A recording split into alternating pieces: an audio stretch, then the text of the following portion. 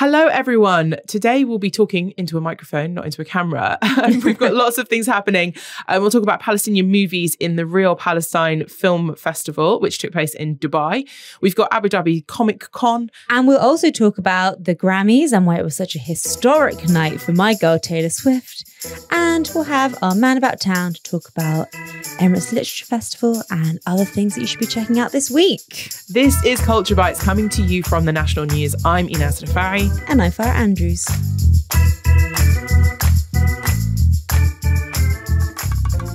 So yeah, audio only today. This is different. You cannot see us. You cannot see us, which maybe is a blessing in disguise. Yeah.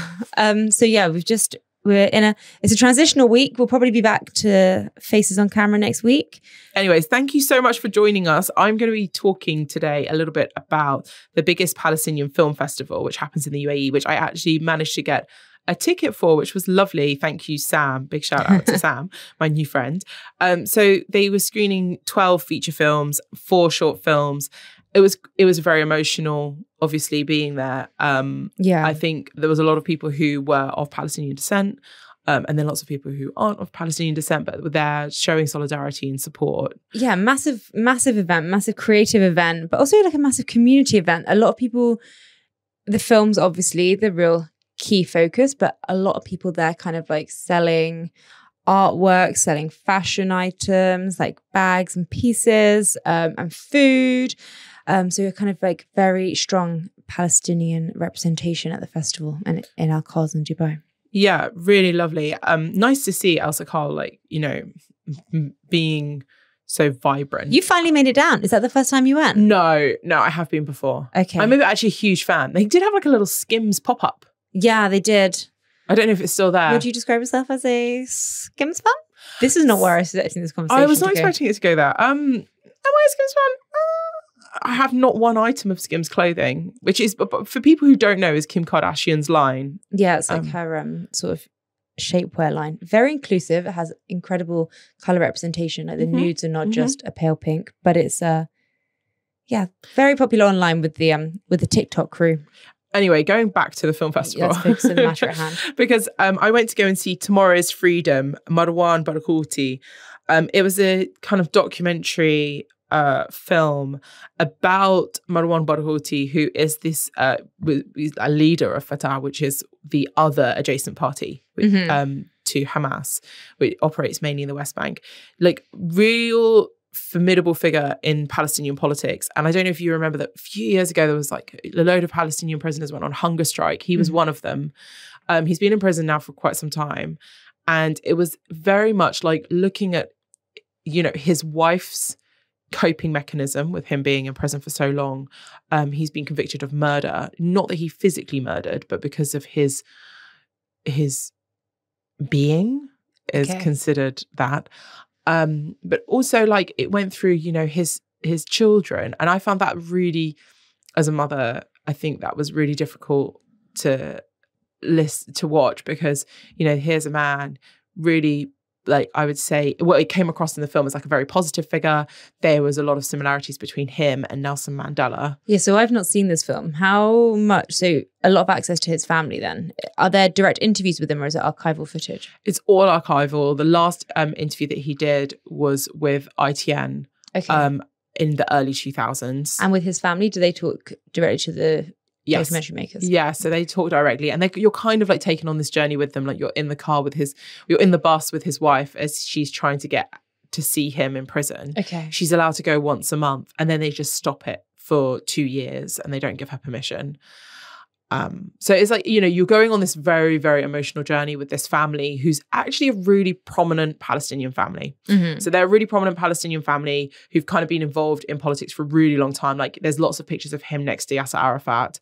He, like, the opening of the film is him arguing that, like, there needs to be more female representation in their parliament, in the Palestinian parliament. He's like arguing for it. Okay. So he's a very kind of like, I would say, like, I mean, it's not based on religious lines. He's not, it's very much more of a political person. And then recently in the news, like, Hamas did say that they wanted him released. So he's the opposition to them in terms of Palestinian politics, but they've asked for Marwan to be released as part of a negotiation process. Okay.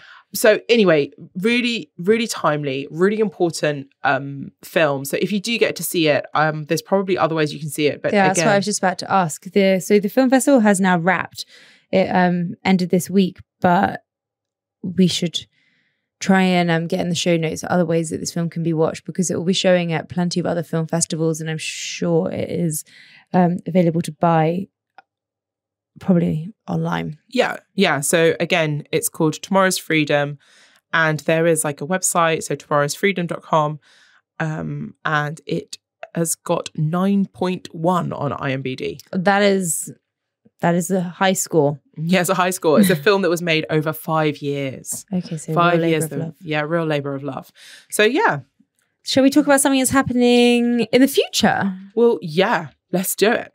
We have got MEFCC, so the Middle East Film and Comic Con is happening this weekend, which is a very significant event in the kind of comic world in this country, because it brings in an awful lot of big names. Okay, so this is like, I remember when I lived in the UK, it's not a huge thing, Comic Con. Like, you hear about it in the States. So yeah, San Diego's the big one. Yeah. San Diego's where I believe Comic-Con started, and it is definitely the biggest Comic-Con in the world. There is Comic-Con in London, usually takes place in Wembley. It's pretty big. And then it's been running here for a very long time. It used to happen in Dubai, but now it's moved over to Abu Dhabi. And it is happening this weekend, so from Feb 9th to 11th. Are you excited? Yeah. There's big names. Go on, list out some of the big names. So the big hitters, like obviously I'd say the headliner, our biggest name, is Oscar Isaac. Brilliant actor. Brilliant actor. Yeah. So he is an American actor. He is he plays in the kind of Star Wars spin-off series. And he's massive. We know Oscar Isaac. I think the Comic-Con crew are going to be the most excited for his role as Poe. So that's kind of going to be what he's been spinning. Yeah, in the Star Wars spin-off. And then we've got a English actress called Sophia Di Martino. She's best known for her role in Loki. I have not watched Loki. Have you? I may have fallen asleep watching it. Okay. I'm one of those people. Don't judge me. There's no judgment. Okay. I'm just safe space. Safe space. I find it really hard sometimes to stay awake during films. So it means I've seen a lot of half films. So this is a TV series. I can usually do a TV series. TV series are more digestible, not palatable. I do like digestible. Loki. I do like the whole. I like the whole Marvel thing. But so my understanding, because I have not seen it, but my understanding is that she plays a Loki variant. Hey, in another. She does. I have seen this. Okay, I do remember this. She does. Do you want to take the reins? No, you carry on. Too much that's what I've got. So yeah, she plays a Loki variant, and then this is what the people I'm most excited about seeing, because I am a big Harry Potter fan. So we have James and Oliver Phelps, who are most notable for playing Fred and George Weasley in the Harry Potter films, and they're real twins in real life. Yeah. It's not like Lindsay Lohan in The Parent Trap, just put them playing the two roles. They're two people. They're two people. Fascinating. So one of them's Fred and one of them's George. I wonder if they ever did cheekily swap, because obviously we know that Fred and George are quite mischievous characters. I wonder if James and Oliver ever swap characters and see if they could get Trixie on like J.K. Rowling. Ooh, I think, yeah. Someone asked that question for me. I'm going to ask whoever's interviewing them on the team. I'm really hoping that I can get along to this, actually. You are going, yeah, right? I am going to go with my daughter. She's a huge comic fan. So I'm sure there'll be lots of like comics and like fun things to see. And so it is a very high energy space. It's very colorful, it's very bright, it's very loud. You've got kind of like areas where people are gaming, and then you've got areas where people are selling like comic merch, and you have got people selling like really incredible artwork. Then there's like so obviously we've just spoken about a handful of the attendees, but that is not the extent of the list. You have like voiceover artists and like actual artists who do the kind of like drawing and the creating, like the real creatives that bring these worlds to life. And so when like for the community of people that are just like so invested in it, it's a really nice event for them to kind of go down, check out, and have a bit of fun at. I think it's also just really good. Thinking about, you know, what you take your children to, hoping that you inspire them into arts. Comic-Con is like lots of different art forms all in one. Yeah. So are you interested in storytelling, drawing, writing, dressing up? Exactly. Go. And I think as well, so like obviously this is very regional for us because it's happening in Abu Dhabi, but it definitely isn't. It's so for the international fans of these like film franchises will be like looking out for the panel discussions and interviews all of these big names are taking part in, because they'll be talking about like big projects, they'll be announcing things. It's a big kind of it's a date in the diary, and it is definitely something to look out for if you are a very big fan of these worlds. So yeah, this weekend is a busy one. I can't wait. Let's talk about the Grammys. The Grammys. So Grammys, big. Yeah. Always. The biggest. I mean, obviously we're British, so the Brits are significant, but the Grammys really are the musical awards night. So it's just music. The Grammys, don't get it confused with all the other awards that are going on. This is just about acknowledging the musical successes of the last year. Musical and audio. So like Meryl Streep was nominated for a spoken word thing, but so it's music and like kind of recordings. Yeah. Not podcasts yet. No, interestingly, no. They should think about that. We will maybe they'll get us on the bright lights. Path to an EGOT. No. Dream big, Enas. Really? Between us, we could get an EGOT. I could be a Tony Award winner. I love musical theatre. I do not. You do not? I've got some friends with Emmys or BAFTAs. Name drop. I haven't name dropped them though. No, don't name drop them. Okay, so... But the Grammys. So massive night. Obviously, it was a very big night. For you. For my girl. For your girl. So explain to me what happened with Taylor Swift. Why was it so big for her? Taylor Swift had a huge night. She won Best Pop Vocal Album, which is fantastic. She won it for Midnights. And that was when she was announcing... When she was picking up the award, she announced another new album. Big surprise. So Taylor Swift fans really enjoy kind of picking apart the little clues that she gives and the kind of like Easter eggs that she drops. And everyone's expecting the Reputation, Taylor's version of Reputation to be released, right? Okay. Every time she's like, breadcrumbing, breadcrumbing, breadcrumbing, breadcrumbing. She did not.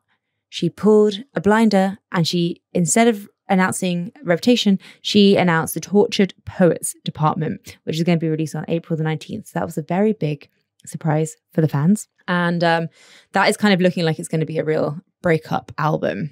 Because her last relationship fell, but now she's got a new relationship. She has a new boyfriend now. So yeah, she broke up with Joe Alwyn, a British actor. And it like also all that we have so far is the track list. And it does look like there are some very direct songs that are going to be about him. I love that. I know she gets a lot of criticism for it, but you know, I think that art should be a reflection of your life and what you're going through. So 100%. Whether it's like a play, like if I was to write a play about something that's like, you know, I don't know, it's something just so you write what you know, right? You have to write what you know. You have to write things. She has a very good so she's obviously been asked about this in the past, and she's been asked like, have you not got more going on than like in these, like speaking about these men? And her response is kind of like, Ed Sheeran doesn't get given a hard time for writing about breakups. He doesn't get given a hard time for his like the kind of music he writes about love. So why is she? Because she's a woman.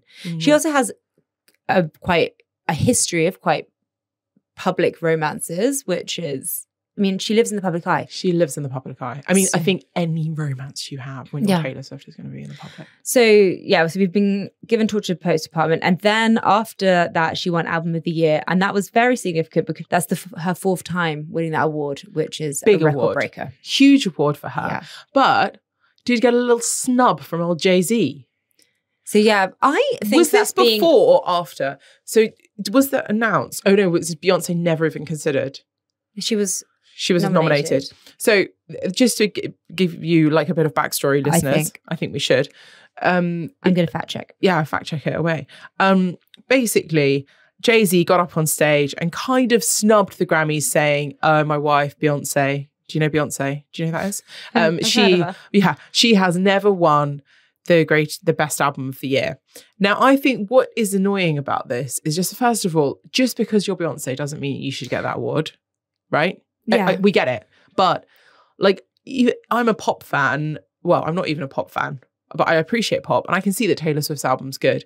But what really hurt was the fact that Kanye West did a similar thing and was totally like, do you remember that time? Do I remember? Yeah. I'm going to stop you right there. Yeah. So, and it really affected Taylor, and Beyonce was one of those characters in that mix who like comforted Taylor. So I don't understand now. I just think that we need these men to stop standing up and making these statements when Beyonce can speak for herself. She very much chooses not to do interviews. She has made silence part of her brand. Did she produce the best album of this year? No. Then that's it. End of story. And it's kind of like the conversation with Leonardo DiCaprio. It's like, did he? Yeah, he's a phenomenal actor, but he didn't just deserve an Oscar for being Leonardo DiCaprio. He had to put in the best performance that year. Otherwise, you make a mockery of the awards system. Not that I'm not saying that like you should judge your talent based on awards. You're a real Grammys purist. I'm just like, you gotta work. But yeah, I think Jay-Z's speech wasn't that deep, but I also think that if I was Beyonce sitting there, I'd be like, please be quiet. Just stop now. Okay, other highlights. Oh, there is one more thing I need to say. This is actually very big news this morning. Last night she announced that the Eras tour is going to be coming to a streamer. So it was in cinemas last year, and then it's been like, is it going to be streamed? Is it going to be streamed? Is it going to be streamed? No, it was not streamed, but you could pay to rent it. Quite a lot of money. It was like $20 to rent it for like 2 days on Apple TV. And I would like to show my restraint. I did not do it because $20 for 2 days is silly. You can probably buy it now. Well, soon. Maybe you could. Yeah, you'll be able to buy it. But it's coming to Disney Plus. It's coming on the 15th of March. So another date for the Swifties Diary. And we've done some like maths over here in the Arts and Culture Department of the National. And based on the time that things usually drop on Disney Plus, it'll be out at 10 a.m. on the 15th here if it follows the usual pattern. So don't expect me to be doing anything for 3 hours from 10 a.m. on the 15th of March. Just block that out in my diary because it's a Friday. Other big things that happened at the Grammys were, of course, Annie Lennox, Scottish artist who called for a ceasefire in Gaza. Incredibly, the first artist who has spoken directly about the ceasefire so far in awards season. Oh, that wow. Really? Hurts my brain. No. On stage, the first person who has said it. Oh, wow. Well done, Annie. Annie's always been there for it, though. She's been campaigning for and she used, rights for a long time. It was during the tribute, the in memoriam to Sinead O'Connor, and that just feels so fitting because this is definitely a cause that Sinead O'Connor would have cared incredibly deeply about, and she would have been super outspoken about. We can't put words in her mouth, but kind of like her kind of historical political leanings. This is something she would have cared deeply about. Definitely. Sinead was definitely that. Yeah. And so Annie Lennox was amazing. And there were a few other firsts. Well, I was going to say Gaza references. Oh, were there? Yeah. Was there anything on the red carpet? That's usually somewhere people would like to display solidarity. Ding, ding, ding. Hello. The three members of the supergroup Boy Genius wore Artists for Ceasefire pins. Nice. Yeah. Nice. I kind of went through the red carpet pictures quite meticulously to see if there was anybody else wearing it, but I couldn't see it. If I'm wrong, someone please tell me, because I would like to know who's wearing those pins. But as far as I can see, it was just those 3 artists. Okay. We also had a first for Tyler, the South African singer, who's blowing up at the moment. Absolutely amazing. So the first African Music Performance Award, I think. There we go. Yeah. The Grammys has such specific wording in their awards names, but it was the first time that award has been given out for her song Water, I believe. It's a banger. It is a banger. Absolutely huge on TikTok and Instagram, which is huge. How you make a song huge now. Yeah. I've seen that a lot of artists are really trying to break that TikTok kind of like repetitive dance thing. And that's exactly what she did. So the song came out a while ago, but it was only when she got involved with a choreographer that it really blew up. And yeah, so it was a choreographer that helped it blow up. And then you kind of have like everyone kind of repeating like the motif. Exactly. Maybe that's how we get our Grammy. I don't think I'm ready for that. No one's ready for that. Well, you could be. Tyler was. I don't think. She's only 22. She's got way more energy. And we've also got India's Zakir Hussein's supergroup win 2024 Grammy for first album in nearly 5 decades. Yeah, so they last produced music in the 70s. I love this. It was 46 years ago. Don't give up, people. See, maybe there is time for us. And then they kind of, I believe they disbanded and then they came back together. And yeah, they got a Grammy. I love that. I need to listen to this album as well. So yeah, that was what a great little Grammy award. Have you watched Miley Cyrus performing Flowers? I have not watched that yet. Did she not complain to the crowd? She told them, she was like, as if you don't know the words, sing along. I love Shade. I loved it. Shade. Was everybody just too cool in the front row? Like, we're not going to sing along. Do you know who wasn't? Taylor Swift. She always stands up and she sings every word, and I absolutely love it. Girl. When Tracy Chapman and, is he called Luke performed Fast Car, and Taylor was just like there in the audience, just like they keep panning to her, and she is just like standing there swaying and singing every word. She loved it. That girl is a hype girl. Luke Combs. That's very cool. I'm not a big country fan. I'm not a big country fan either. I have to admit, I love that song by Tracy Chapman though. Have you seen it's got shot up to number one? Yeah, shot up to number 1 off the back of the Grammys. So well done the Grammys for getting Tracy. Is it Tracy's version or Luke? It's Tracy's. Amazing. Well done the Grammys, the biggest night in music for spotlighting the biggest songs. The biggest songs. So thank you for that. Right. So next thing, I've put this on the running order. I love it. Is this even culture? Who knows? It's internet culture. It's internet culture. We want to talk a bit about internet culture. So it's something that I'm fascinated with. I'm actually really like quite deep into like the anthropology of internet culture. Oh yeah. Okay. I watch essays about it on YouTube. Would you say that feeds into what you're about to talk to? Probably. Yes. Your beige flag. It probably is. So there's this thing going around online. You may have heard of a red flag. Red flag is when you're about to date someone, maybe you're dating them, and they do something that might you, and then you know that's a red flag. Yeah, we know what a red flag is. That's a red flag. Some people choose to ignore them. Some people choose to collect them. Some people fly them like bunting. But we know what red flags are. We all know what a red flag is. A red flag is that guy who is still best friends with their ex. Is that a red flag? Yeah.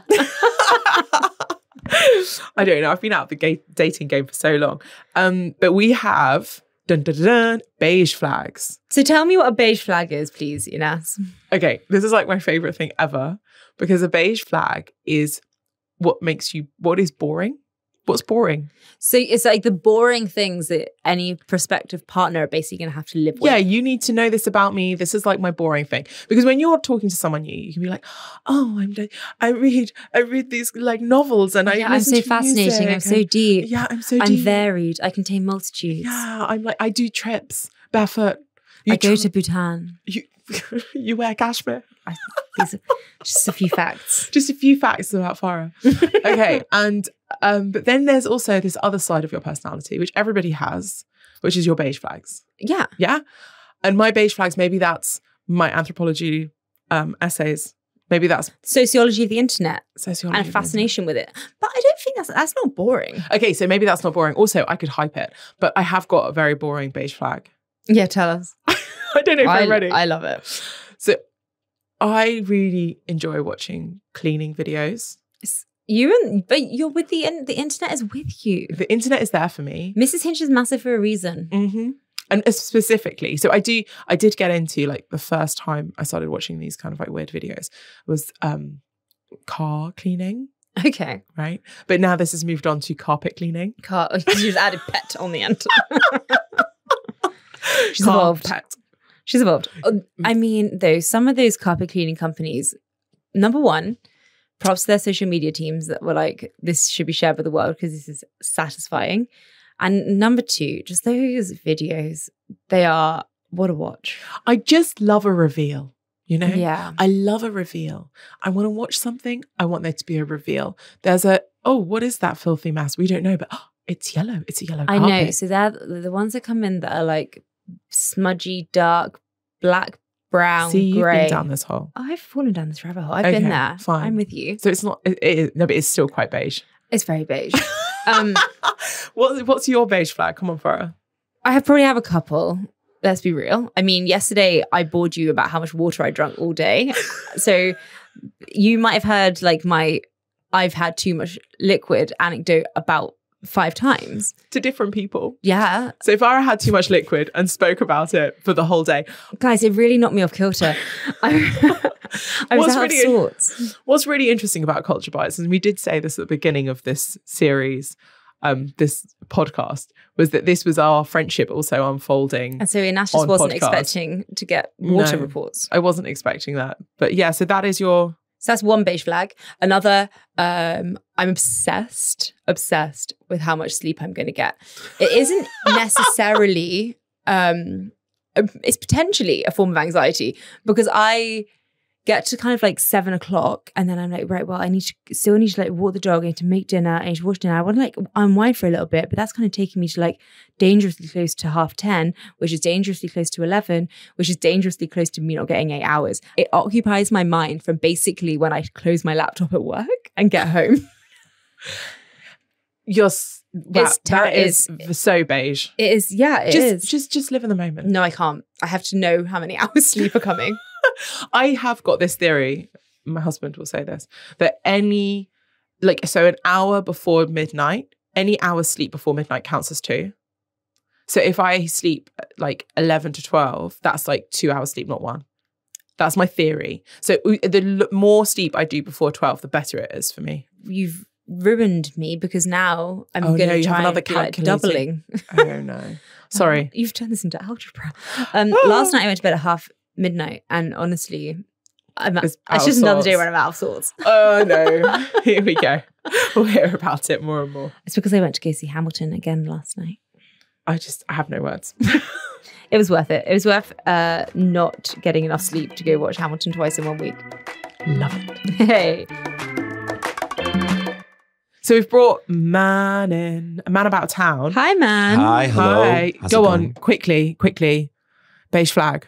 I'm really confused because one person's beige flag is another person's red flag, potentially. Potentially. Whoa. Right? But it depends what... No, that's no. No? I'd say one person's beige flag is another person's like they actually find it quite interesting. Like their green flag. Yeah. What I'm saying is it's very subjective. Of course it is. Quite Yeah. subjective. I think if a beige flag is going into red flag, then it's probably not a beige flag. Yeah, then you're kind of looking at maroon flag and that's just that's troublesome. What is that? I don't want it. I really thought hard about it. And I think maybe like, is this a beige flag? You guys can tell me like, I don't like my fruit room temperature. I always have my fruit cold. Is this a beige flag? But does that occupy quite a lot of your time? Yeah. Like would a prospective partner have to like really know that about you and because if they give me a room temperature apple, I'll probably throw it in their face. Like, right, okay, yeah, then just potentially that is bordering into red flags. He's getting violent. Pretty beige. That is Is that beige? Yeah, I it's thought, definitely that's a bit beige. eccentric. But Or maybe no. it's like, no, it's kind of beige. Does it? Oh, so as long as it's like occupying quite a lot of your mind. It does. I think like the fruits are in the house, like let's put them in the freezer or the fridge. Like let's not leave them out, fruit flies and all that. But So you can't deal with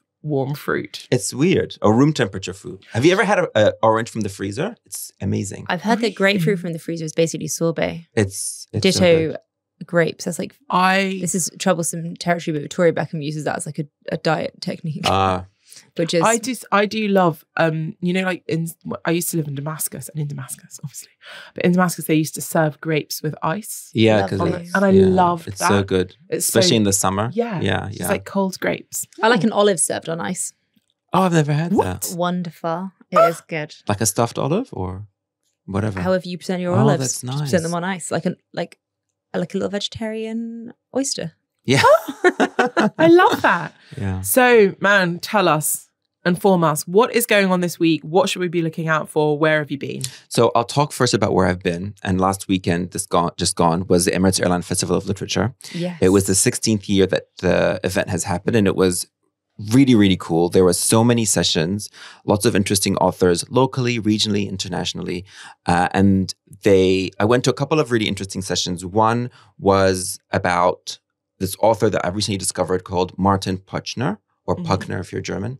And he wrote a book about culture. It's called Culture, the Story of Us from Cave Art to K-Pop. And he basically wrote, what a great name, right? Yeah. So each chapter is dedicated to like a certain like aspect of culture, whether it's like the bust of Nefertiti, you know, that famous sculpture of Nefertiti, or like an individual like this Chinese Buddhist monk in the 7th century who traveled to India for 16 years and translated all of these Hindu scripts and took them back to China. So he'll kind of focus on this one specific story and then talk about its history and its context and kind of how that relates to culture in the bigger sense. So what happens when we discover a cave that's been covered up and we see all of these prehistoric paintings and it changes what we thought we knew about culture, right? Or what happens when you unearth something from Pompeii, the village that was, or city, town.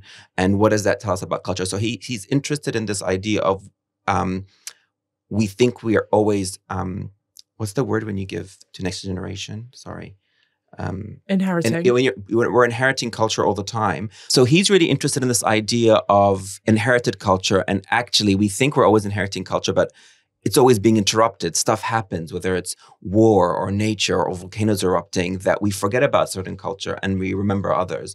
Actually, the most interesting thing that he said was that the biggest danger to culture is not war or natural disasters. It's actually us forgetting about things. Because once we deem something as not interesting or important, it gets kind of forgotten about and thrown on the wayside. Yeah. I'm going to argue against that.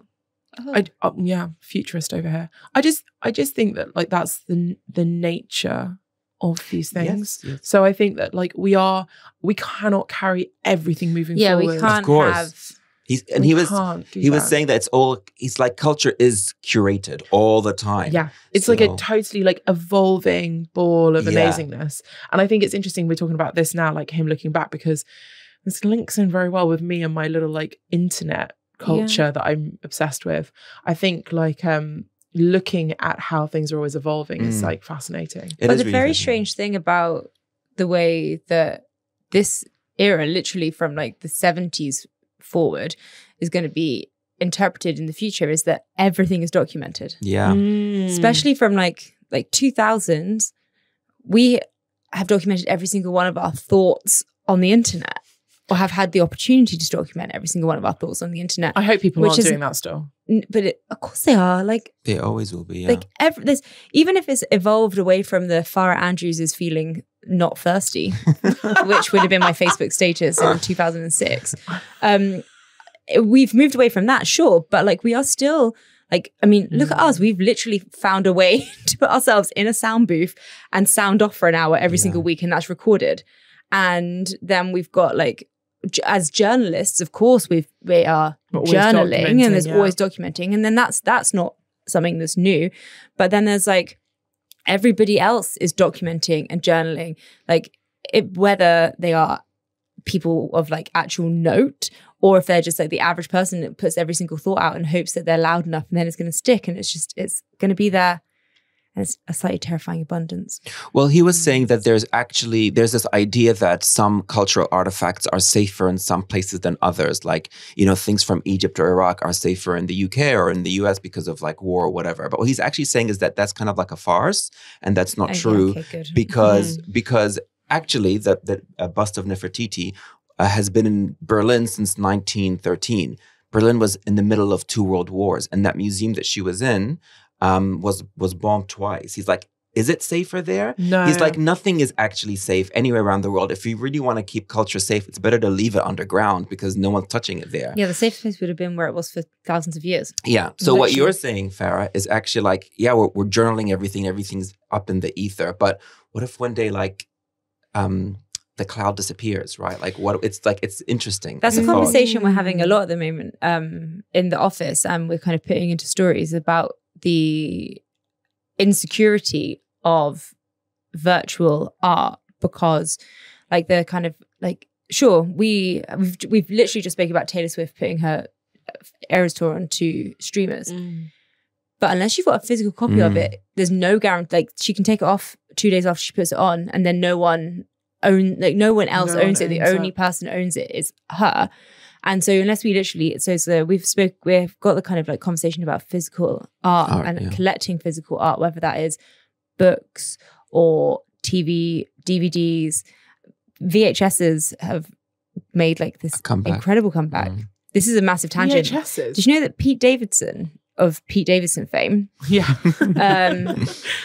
has like, he's in the process of buying every VHS that's available to buy in the US because he thinks that it's going to make such a big comeback. He's probably right. Yeah. Why over DVD? Because it's like the vintage, the cool. Well, it's very cyclical. Everyone always looks back, and even like in fashion trends, they always end up looking back, and whatever's was interesting before becomes relevant now. Better whip out my old iPod. I need to find a DVD player. Can you still buy them? Yes. Yeah, I'm sure you can. I mean, we've got a PlayStation. I mean, I've not got a PlayStation. Eddie has a PlayStation. and I've been informed that I can watch DVDs on that. Well, this is interesting. This has like sparked a conversation. Yeah, well done, man. One more thing I'll say that he said that's interesting. It's a short thing. That he said the best way to protect all of this stuff is not through museums or archiving. It's through education. Like teaching people the importance of Taylor Swift putting everything on streaming. Teaching people about whatever it is. Because that's my mission. That's your mission. That's who I am. So yeah, he's like, education is the most important thing. And it's up to, and I quote him verbatim when I talk to him, it's up to us lecturers and teachers and up to you journalists. And I was like, that is so true. We are saving the world. We are educating people. There you go. Yeah. Did you and you left that interview with pep in your step. Yeah. I was like, thanks, Martin. Thanks. What else have you been up to? Tell us. So I went to a really interesting gallery exhibition. It is in a gallery in Al Khayat Avenue. So I don't think I've spoken about Al Khayat Avenue before on here, but it is, have I? No, but Enas has just made it to Al Sakal, so she's going to have a headache. Yeah, I've got more places to go. Yeah. So Al Khayat, you've just recently gone to Al Sakal? I've been a couple of times. Come on, guys. Okay, it's just at the beginning, every time it came up. Sorry, I'm calling back to outdated information. So tell me about this new place I need to go to. So Al Khayat Avenue is right in front of, across the road from Al Sakal Avenue. It's a smaller kind of space, and it has lots of different galleries and art spaces. So I went to a gallery there called Al Nika Project Art Space, and it is a conceptual art gallery. So it's all the artists there tend to be more conceptual artists. They currently have a show right now called I Can No Longer Produce the Limits of My Own Body. It's running until February 24th. It is a show of all female artists, 6 female artists from the region, and I think one from Greece and one from Austria. And it is all about the human body in different lights and forms. And I want to focus on 2 artists that I think are really interesting. The first one is called, she's Lebanese, Beirut-based artist called Dalia Khalifa. And she is an artist. She also does a lot of dance, even though she's not a professionally trained dancer. But she has this really interesting installation where there is a avatar of her, an AI avatar that she designed that looks very realistic, and it's like to the height of a normal person that you speak to, and you give them like a word. There's like a little chart next to the screen, like sad, anxious, angry, happy, ecstatic. And based on the word that you tell her, she will do a dance movement that interprets that word, which I think is really interesting. And it's all based on like algorithms and things like that. And then next to that, there's another screen where there's her, the artist, Dalia, dancing, and right next to her is another screen. It's one screen that's split into one of her dancing and one is her AI dancing. And it's kind of a race to see who's going to get tired more. And it's all about this idea of, does our avatar version like have more energy, get more tired? Like it's really interesting. I mean, they obviously Oh, that's a can headache. keep It's going. giving me a headache because if there was an Avatar version of Farah, she would probably be getting quite a lot more done. But it's really interesting to watch them both at the same time dancing and moving. And and how you see the real Dahlia sweat as she's dancing and the other one like pretending to sweat. Like it's this weird notions of what is real, what's not. And, sweating is a very like human thing. Yeah. Oh. But the installation there that I keep thinking about is by this artist called Sarah Nirobakhish. She's Iranian and she was born in like a village on the Iranian-Iraqi border. And she has this show called Tabalavor, which means crystallization. So her mother got diagnosed with cancer and passed away very quickly. And in a way for her to work through her grief, so in her village, when you bury someone, you bury them in these very big vases, like very big terracotta vases. Mm. So she got some of her mother's like intimate objects, like her mother's wedding shoes, a photo frame of her mother. And she started to crystallize them. So she used this kind of, you've seen those blue crystals that you can kind of create through a sign. Yeah. So she created one of those kits, but using saffron, because saffron's like a very popular spice in the Middle East and in Iran. And she put all of these different objects, her mother's shoes, her mother's photo frame, a chair her mother used to sit on. She crystallized all of it. So in a way, she wants to crystallize her mother, the intimate parts of her mother. And she also discovered that this kind of crystallization helps apparently to take out tumors. Her mother had a cancerous tumor. So it's that link. But the really interesting part is that she did a performance that she videoed in 2020 of her going in those terracotta pots that people get buried in, and she crystallized herself. So she filled the whole, she filled the whole thing with this crystal liquid, and over a couple of hours, you see her body starting to crystallize. And then at some point when she couldn't handle it anymore, because it's quite painful, it kind of burns your skin, she got cracked out of it.